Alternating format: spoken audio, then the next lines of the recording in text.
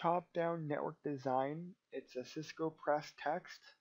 Chapter 1, Analyzing Business Goals and Constraints. The normal question is, why bother analyzing business goals and constraints when we're talking about network design? And one of the big questions is, network design should be a complete process that matches the business needs to available technologies to deliver a system that will maximize the organization's success. Essentially, the network has to match, or the technologies of the network have to match the business. If it doesn't, then the business isn't maximizing its success. In the LAN area, it's more than just buying a few devices. In the WAN area, it's more than just a phone company. These are specific design requirements for a specific organization to maximize that organization's success. So let's start at the top. Don't just start connecting the dots. You have to look at the business and technical goals first and understand them. Understand the business goals and objectives for today, tomorrow, and next year. Explore divisional and group structures to find out the network servers, services, and where they reside. Determine what applications have to run. What network components for each application. What are their requirements? Focus on layer 7 and above first. Meaning, let's focus on the application and end user. Remember our 7-layer of our OSI model: application, presentation, session, transport, network, data link, and the physical. Those are our 7 layers.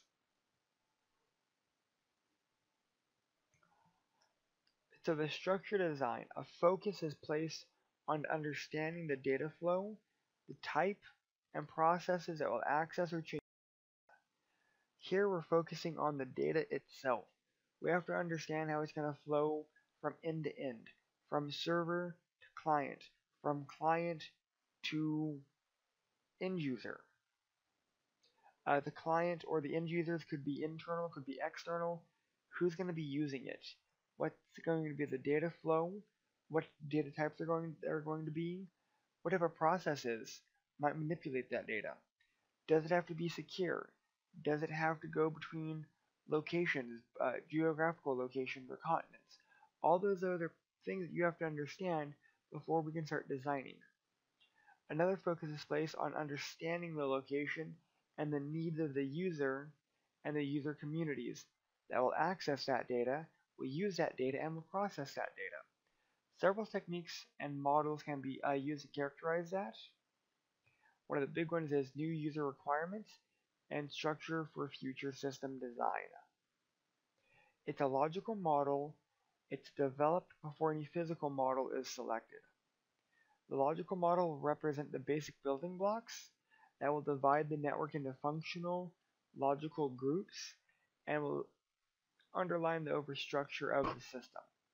The physical model represents the devices and specific technologies and the implementation. So how do we design these? So if you've ever done software, you should be pretty familiar with the System Development Lifecycle, or SDLC. Doesn't mean synchronous data link control or system development lifecycle. It really just depends on the course. This is a fairly common acronym, so keep that in mind. The typical systems are developed and continue to exist over a period of time, and that's that life cycle. So is there a graphical representation that we can look at? Here we go. We develop logical design. It kind of depends on what layer we're working with. We analyze requirements, develop logical design, develop physical design, test, optimize, document design, implement, test, network, monitor, and optimize performance, and start over. Over and over and over. Phase 1. They analyze the requirements. It will analyze business goals and constraints, objectives, both short-term and long-term. It will look at technical objectives, technical goals, and trade-offs of such technology. It will characterize the existing network, what components are good, what components are bad, how it's laid out both logically and physically, and it'll help to characterize network traffic. Phase 2, the logical network design, that will be the network topology design at the logical view. It will design models for the addressing and naming of devices. This will start selecting the switching and routing protocols. What type of STP might be used on the switches? What type of routing protocols might be used on routers? Is it going to be EIGRP? Is it going to be RIP, OSPF, BGP? What? If we're doing multiple site locations, are we doing frame relay? Are we doing MPLS? What layer 2 technologies are we going to be implementing so that we can have interconnectivity between remote locations? That's things that are thought about and done here. We're also going to start looking at a network security strategy as well as management strategies for that network. Security should be pretty much built into every layer. It's sadly not, but here is where we start having to really dive into our security strategies as we start designing our logical flow. Phase 3, the physical network design. This is where we're going to be selecting the technologies and devices for our network. If we're using MPLS, if we're using frame relay, this is what's going to be decided here. Then what devices are we going to use? Are we going to use all Cisco devices? Use a mix of Cisco and Juniper and Sonic walls? Here's where you have to decide what type of devices are we going to be using. This would also be selecting devices for our design. So it's not always about our campus network. It could be for an enterprise network. Big thing here is we're selecting our technologies and devices for our network, regardless of the type of network. Phase 4, the testing phase. This will test, optimize, and document the design. We'll test it, we'll optimize it, we'll document, and we'll repeat. We'll test, optimize, and document until we have the desired optimization. So, there's always this fun one. This is our PDIO network lifecycle. That is plan, design, implement, operate, optimize, retire, or repeat. Plan, design, implement, operate, optimize, retire, or again, repeat. So next, business goals. Why do we care about business goals? Because the business is there to make business. Normally the business goals are going to be increase revenue, decrease costs, reduce operational costs, improve communication, maybe shorten life cycles, expand their markets, build partnerships, offer better services. So how can we take this and apply it to technical goals? That's the big thing. You have to remember the business wants to decrease costs and increase the money it's making. So trying to do network designs that are going to be too expensive while not really increasing revenue probably won't go very far. Other business priorities could be mobility, security, resilience or fault tolerance. Could be disaster recovery or business continuity after a disaster. What projects are going to be prioritized? Are there any things that are going to require QoS or COS? Are there low latency requirements for applications? Things like voice. So resilience means how much a stress a network can handle and how quickly the network can rebound from that problem. That could include security breaches, nature and natural disasters, could be error or catastrophic software or hardware failures. It's believed that some experts have a mild dislike for the word resilience, as it sounds too much like a stretched rubber band. So depending on the book that you're reading, it might be called fault tolerance, not resilience.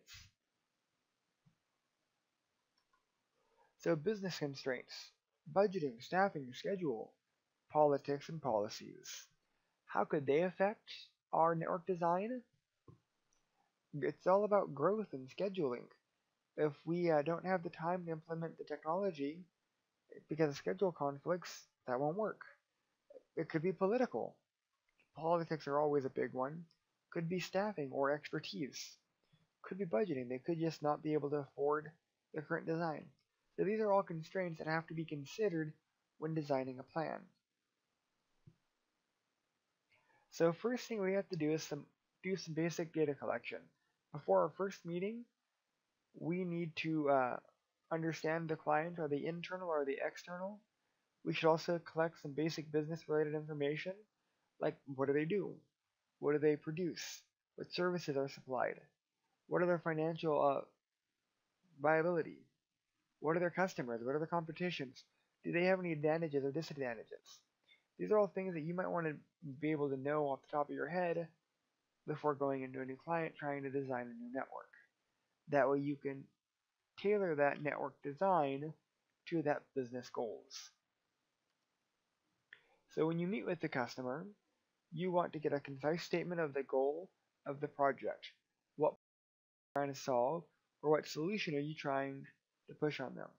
How will the new technology help them? How will it be more successful? And how will that help their business be more successful? Lastly, what has to happen for those projects to succeed? That's a big one. What will happen if the project fails? Are there any consequences to that? What are the mission critical or the critical business functions that must be there? If this project fails, will it affect those mission critical processes or functions? Is the project viable and visible to upper management? Are they on board with it? Who is supporting your design? Is management? Is it just end users? You also need to look and discover any type of biases. Some companies will not use Juniper equipment because one of their managers hates Juniper. So you need to understand the biases. You also should understand, do they avoid any specific types of technology? Some companies refuse to use BYOD. The idea of bringing user devices into the network is absurd to them. So you have to be able to understand the technologies that they're willing to use and not willing to use. Does the data people look down on voice to people or vice versa?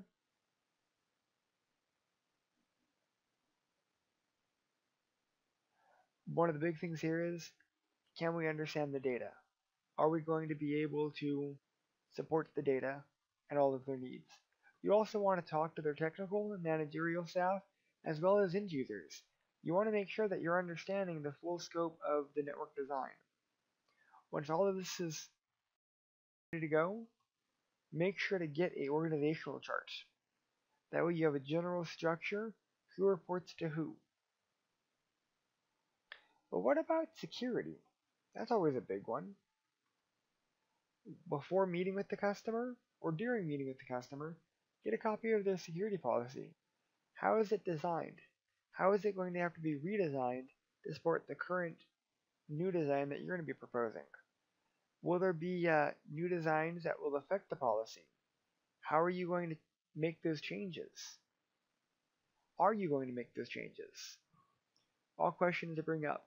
Is the policy so strict that you, the designer, won't be able to do your job? That's always a good question. Start looking over and categorizing network assets and the security that it should be protected, and to what degree that security must be there. Look at things like hardware, software applications. You may have to look at intellectual property, trade secrets. How are those being protected? How are you going to keep protecting them? Those are all big things to look at and review. Understand the scope of the design project. Is it a small scope? Is it a big scope? Can you break the larger scopes into smaller sub-scopes or milestones so that you can complete them? Use the OSI model to clarify the scopes. Use the scopes to help fit the budget and capacity. and scheduling. That way you will be able to successfully complete the project.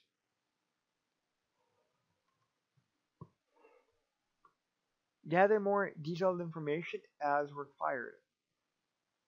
Things like user communities, data stores, the protocols, the current architecture and performance, that should all be discussed. You should be looking at other business needs like applications. One of the first things within the research should be applications and how they're going to be impacted. Things like data stores, those are all really important things that you are going to have to know. So can we have some type of general chart for us to use? Sure. Here is a network applications general chart so that you can do the name of the application, the type of the application. Is it a new application? What is its level of credibility? Is it mission critical? Does it have to be the first item backup, second item backup? And it gives you room for comments. This should be done for all applications in a network. That way, if an application ever fails, you have a way to go in and manage it, recover it, and again, you kind of know what thing has to go first. So in conclusion for this is all a systematic approach. Focus first on the business requirements, goals, and objectives, looking at the constraints and applications, understand the customer and the customer's corporate structure, understand their needs, what are they wanting to do with it, also gain an understanding of the customer's business style.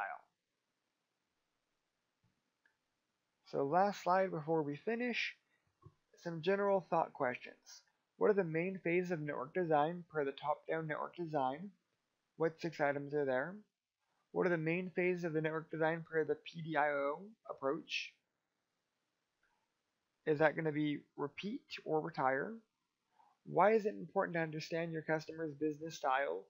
Why is it important to understand your business goals, objectives, long-term wants? And what are some of the goals for the organization today? How might they differ from tomorrow?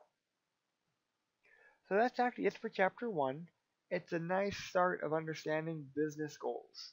So I wanted to thank you, and I will see you next time.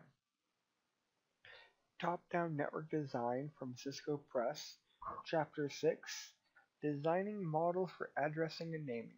So this chapter mainly focuses on IP version 4 addressing and DNS naming conventions.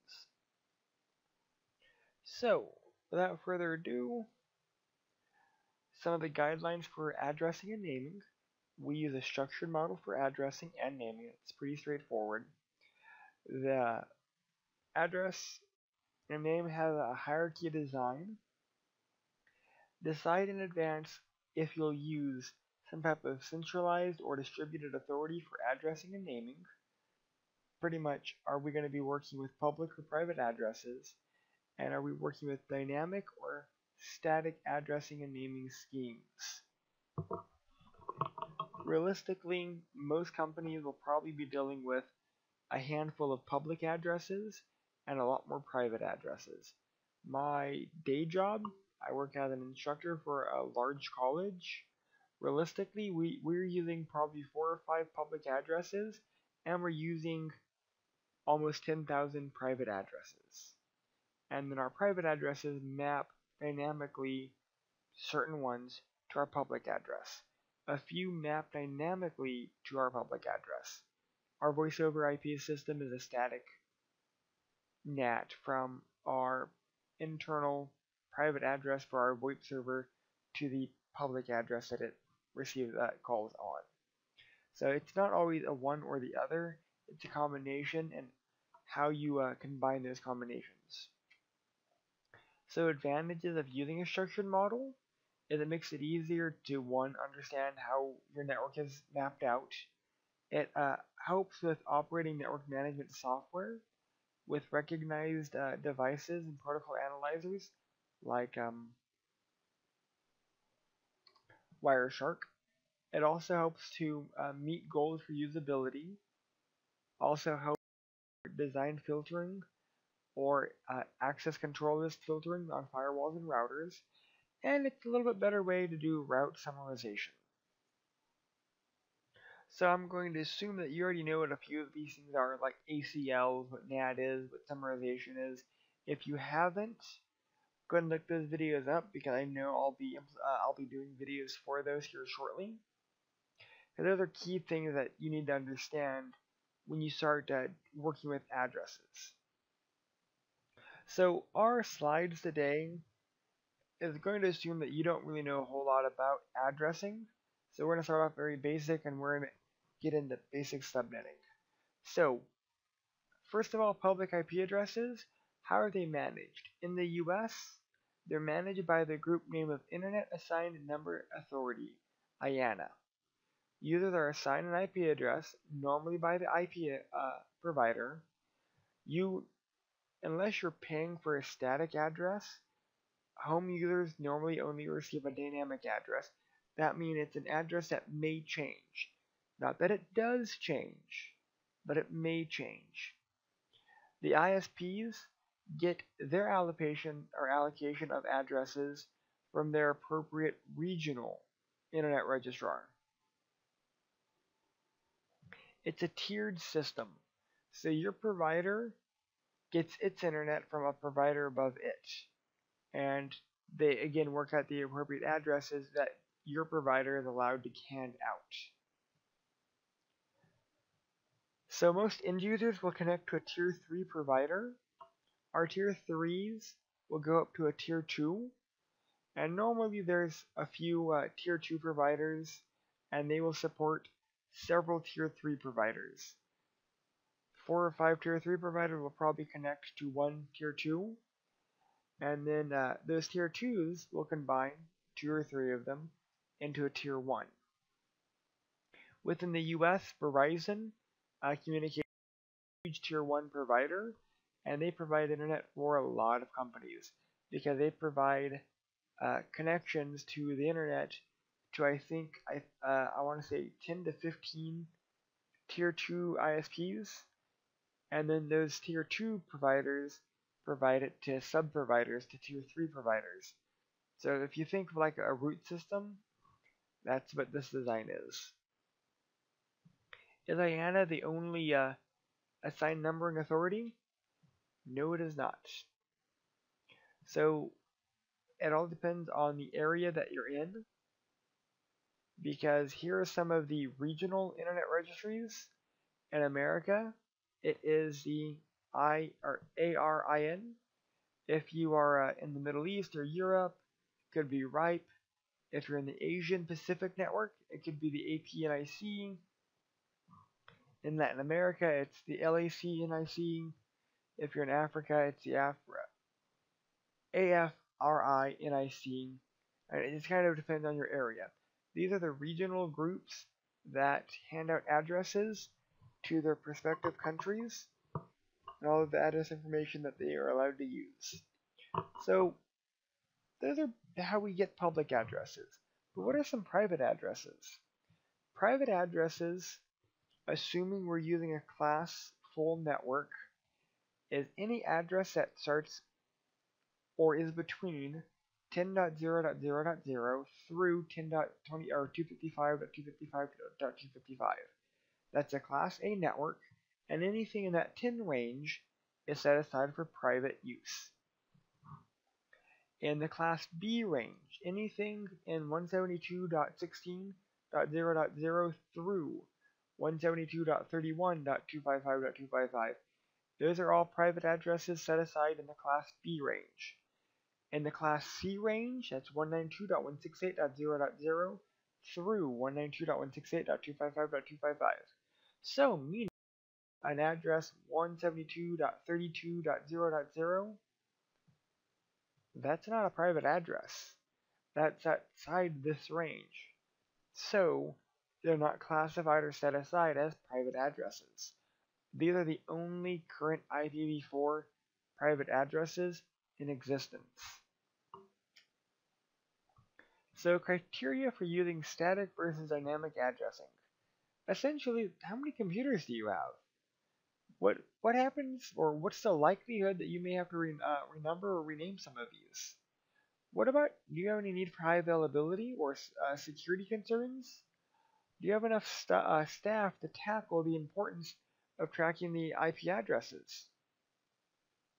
What happens if the end users need more than just what you provide them for information? Do you have enough people that go manually configure them again? So realistically, what I do is static resources that normally do not change.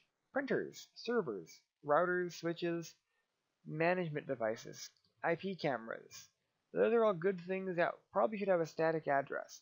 Things like end users probably should have a dynamic address just for easeability. So how many parts are there to an IP address? There are two major parts. There's the prefix, or the network portion, and then there is the host bits. Remember that an IPv4 address is 32 bits long.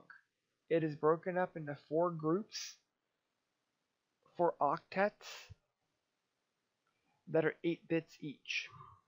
That's why the 255 in converting binary to decimal, there can only be 8 bits, and if there's 8 ones, that equals 255.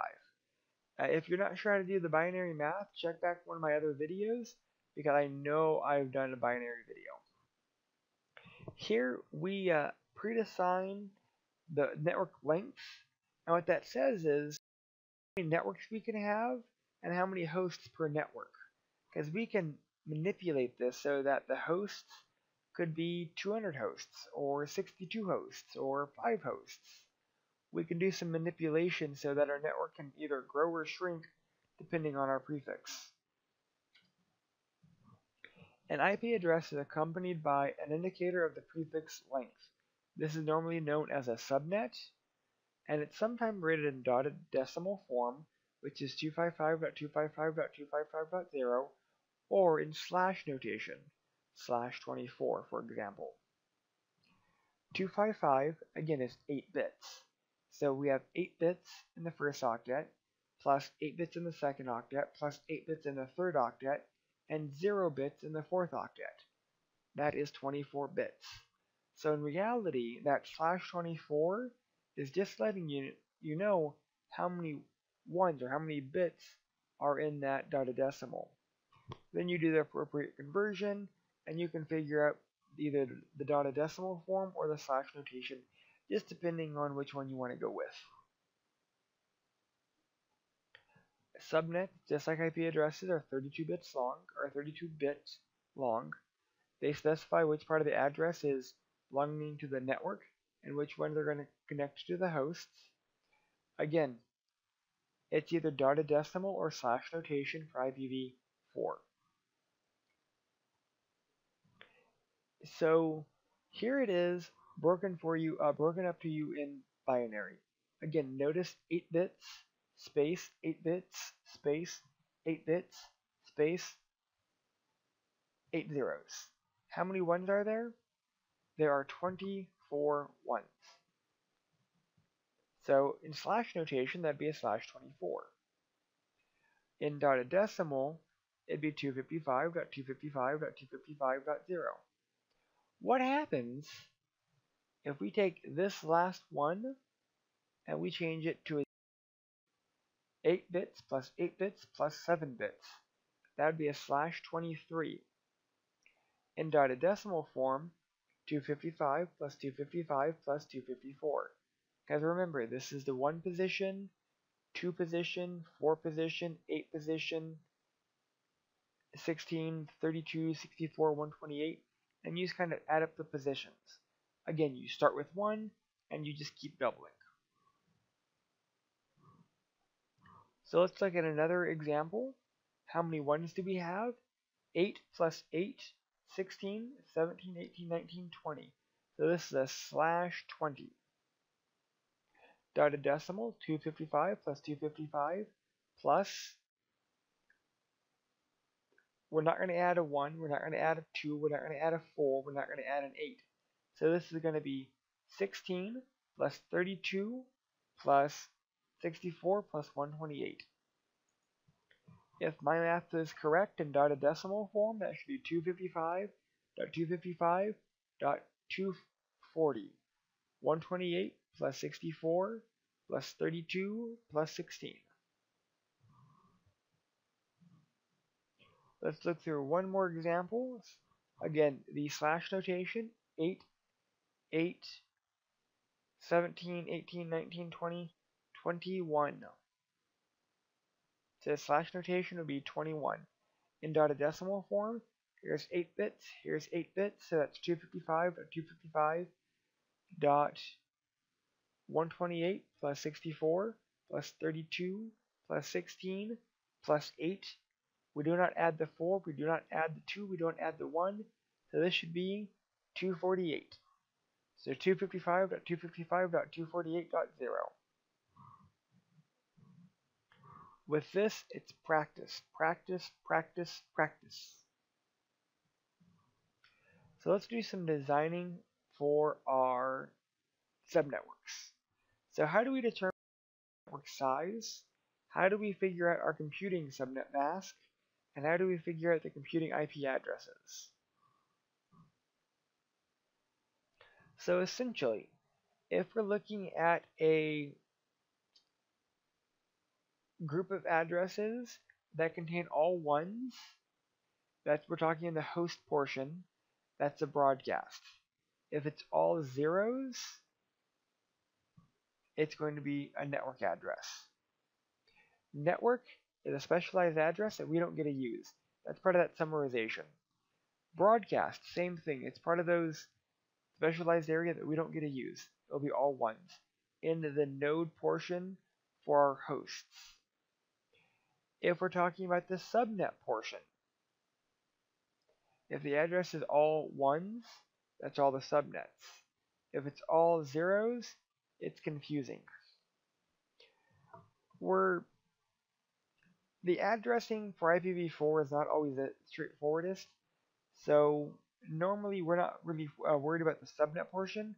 We're really worried about the node addressing, broadcasts, networks, versus usable addresses.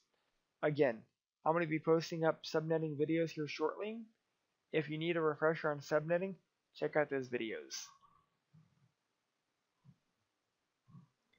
So let's do some practice. We have a network which is 172.16.0.0. We want to divide the network into subnetworks.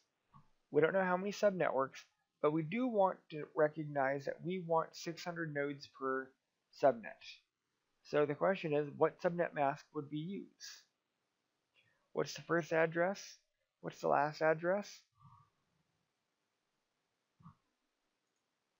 Alright, so what I did was I already did a /24 here. 8 bits, 8 bits, 8 bits, all zeros. So how we do our subnetting, how many nodes? Same thing with our subnetting, except instead of resetting our binary conversion, we just keep going. So from the very far right, this is 1, 2, 4, 8, 16, 32, 64, 128.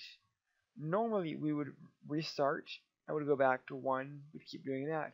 But because we're looking for how many hosts, we're not going to reset. So 128, 256, 512. This right here is going to give us 1024 hosts. So this is the one that we want. This one won't work because that only gives us 512 hosts. That one only gives us 256 hosts, so we change those to zeros. That's it. That's subnetting. So our subnet, again, as a slash notation, 8, and 8 would be 16, 17, 18, 19, 20, 21, 22. So a /22 would give us 600 nodes per subnet. Realistically, we're going to have a few hundred left over because we were at a toss-up between 512 and 1024. We need 600. So 512 is too small. 1024 is too big. But, I mean, would rather have more than not enough. So let's look at another example. Here we have 8 LANs or 8 groups, and they want to be their own subnets. So what subnet should we use? How many hosts per network do we have? Doesn't give us that information. So could we possibly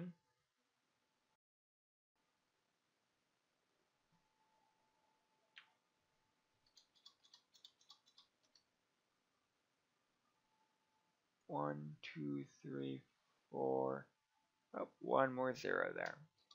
So here's a /16. Could we break this up into 8 different LANs? Well, if we did 1, 2, 3, 4, 5, 6, 7, 8.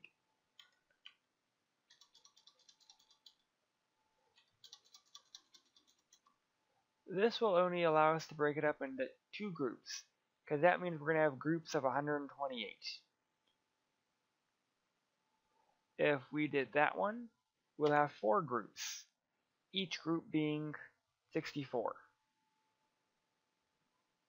If we do this group right here, we could have 8 groups of 32. So what do I mean by groupings? That means, remember that range earlier within our private addressing? Those were ranges. 10.0.0.0 through 10.255.255.255. Those are ranges. And we can figure out those groups by the subnet and the last one. Here we have groups of 32. And that means our network will be, so the first network will be 0 through 31, 32 through 63, 64 through 95, 96 through 127, 128 through 159, through 160, through 191, 192, through 223, 224, 255. And those would be our 8 different subnets. So, if we broke them up here in this octet right here, this third group, the addresses would be 172.16.0.0 through 172.31.255.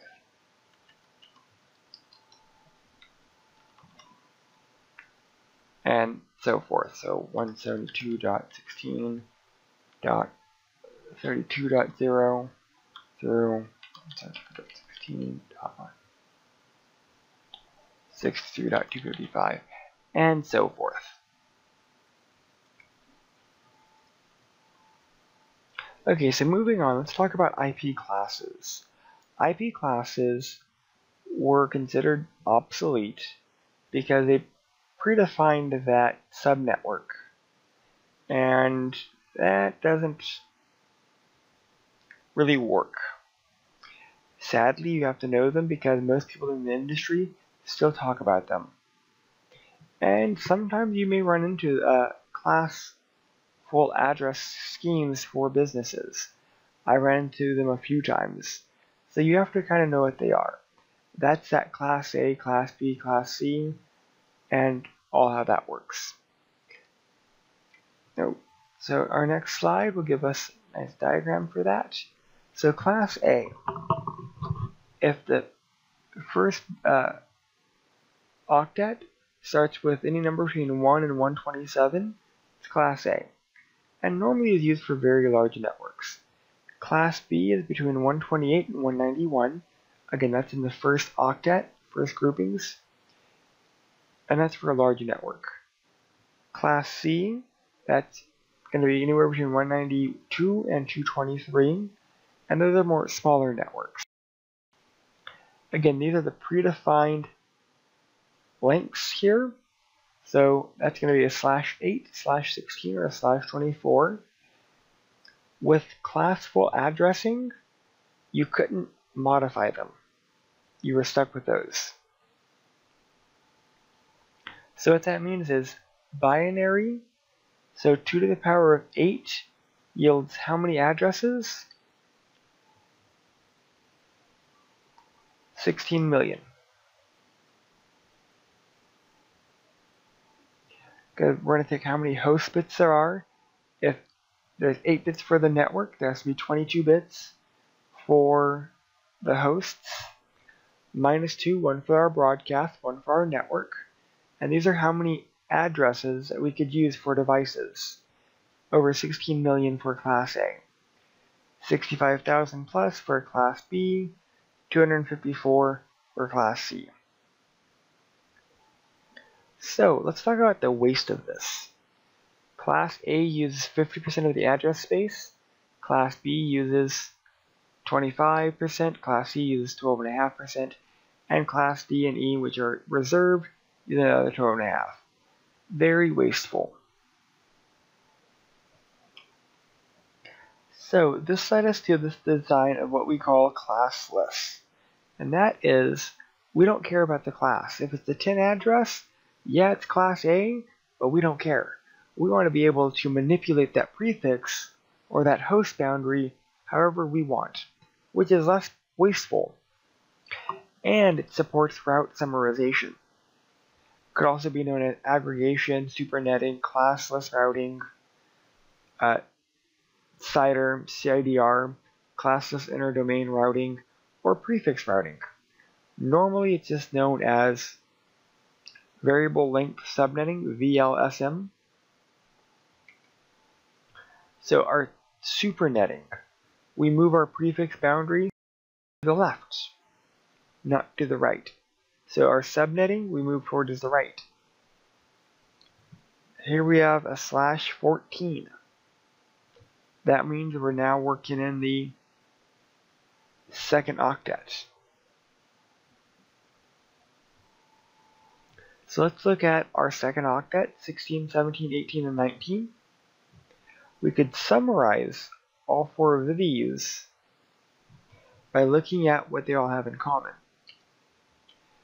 We look at the second octet because that's where our /14 is, and we break it down into binary.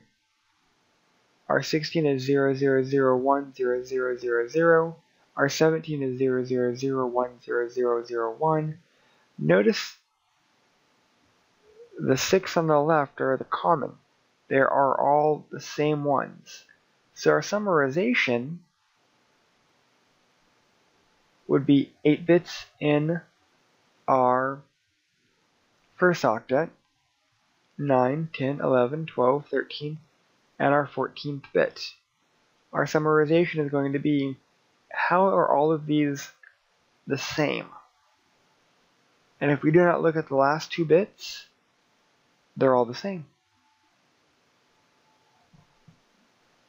Again, with summarization, I'm going to be doing another video on just summarization, so keep your eyes out for that. What about networks that aren't contiguous? Here is 10.108.16.0 through 31. Here is a completely different network. How do we go from this network to the other network? Our routers have to have a routing table, and they have to know the routes or the pathways to the other addresses. That's how come the router will learn the addresses, and then will forward the route based off the appropriate decision through the network.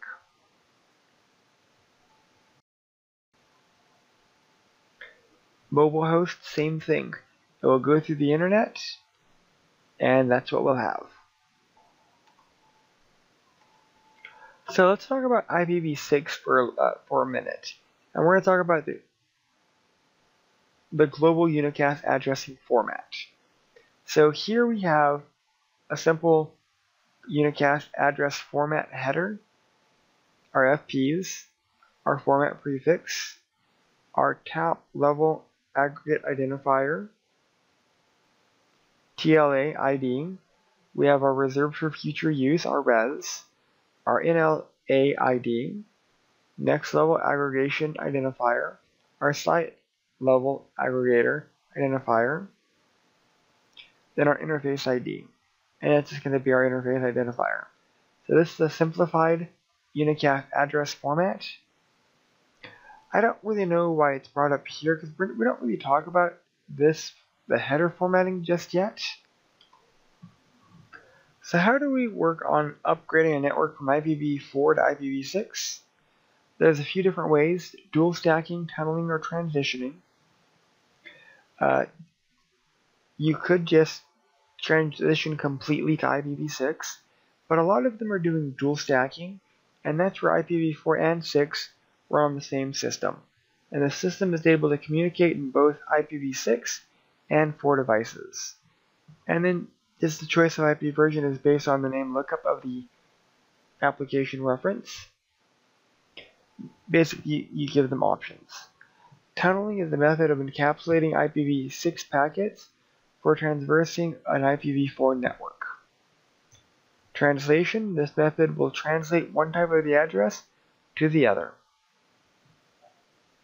So let's look at some guidelines to assigning names.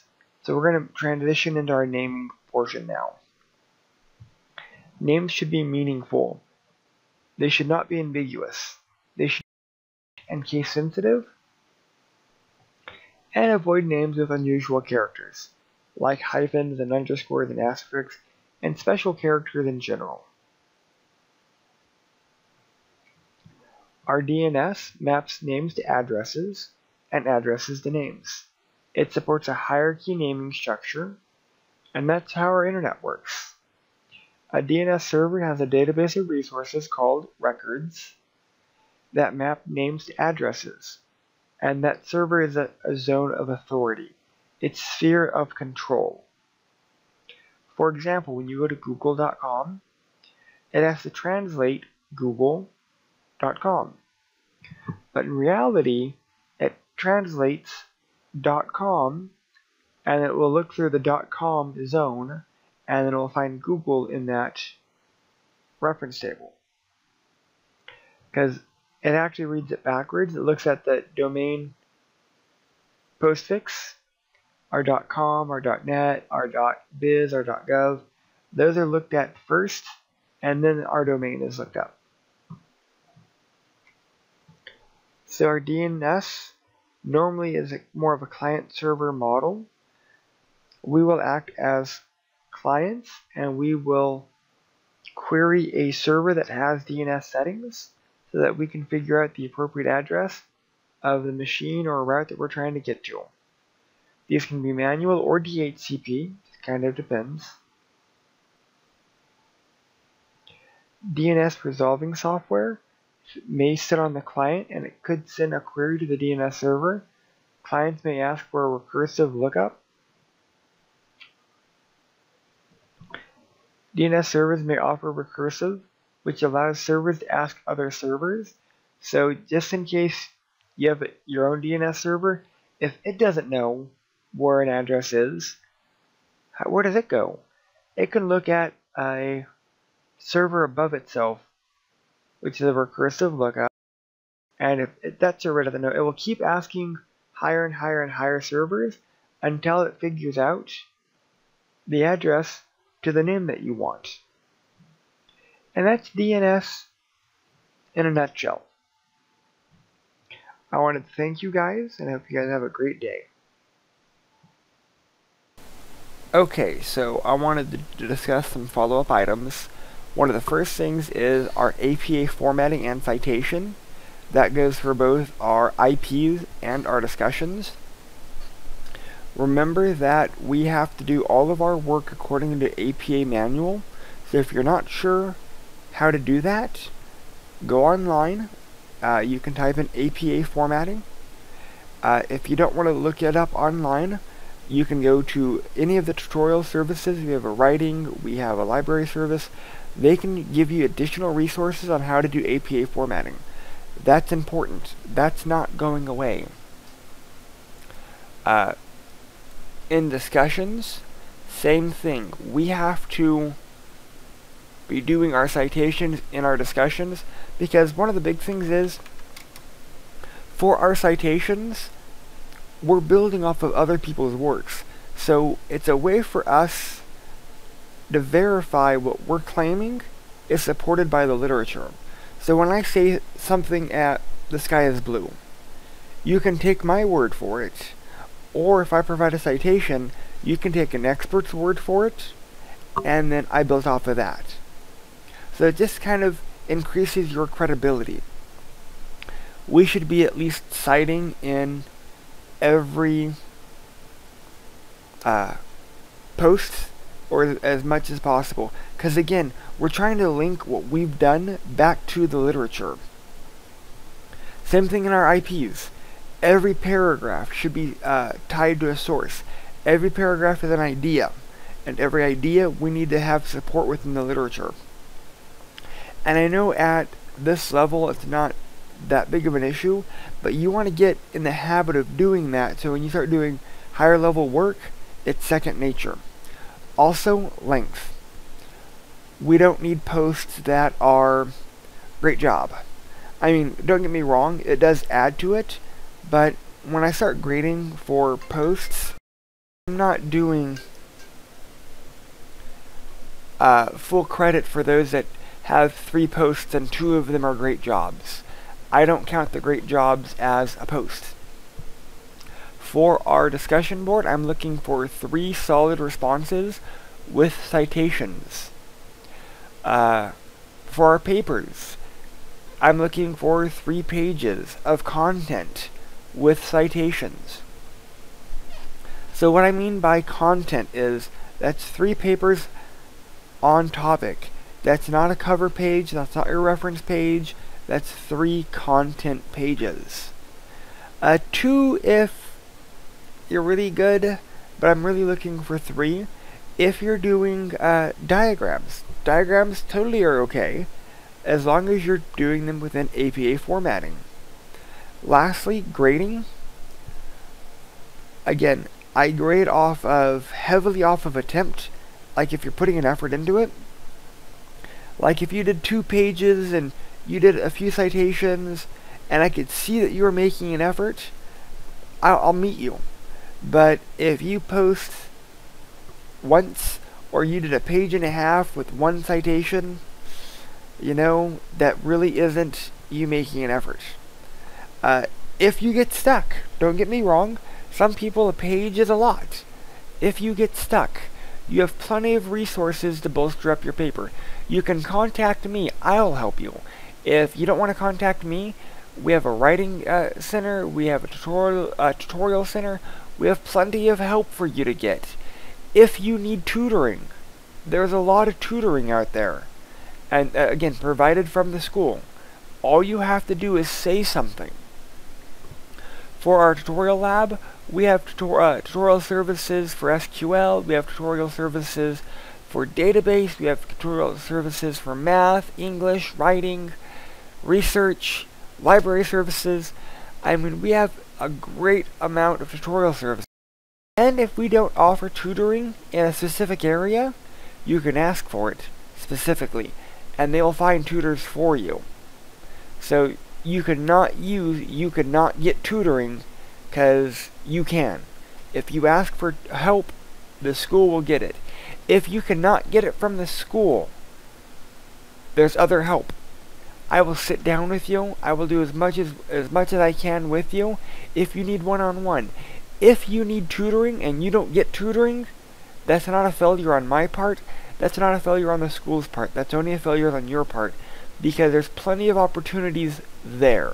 You have my number, you have my email, you have 2 emails from me, you have my cell phone number, you have plenty of ways to get a hold of me if you need help. And again, if you don't capitalize on help and you need help, that's on you. Because there's plenty of help out there. all you have to do is say something. Thank you.